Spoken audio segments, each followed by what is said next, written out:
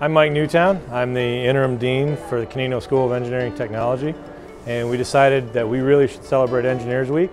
Today we were holding an open house for local high school students, elementary students, try to see what we do in this building.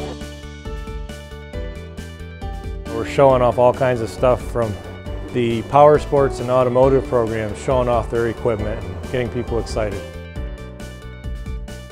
to wastewater treatment and all the bad things that are in your water that you should know about before you drink it, to surveying equipment, to the bridge team showing off the bridges that they've used in the last 15 years of competition.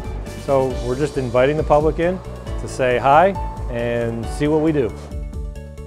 We as the faculty enjoy showing everybody how to do things, and we pass it on to our students. The students are showing the kids from the local area tonight and getting everybody involved and interested.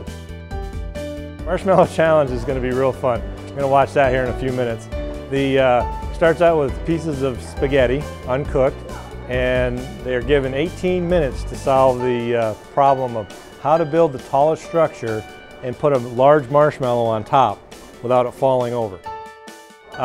First prize is $500 scholarships for each of the team members to come to SUNY Canton when they decide to get old enough to go to college. Really exciting that they want to come compete and do this.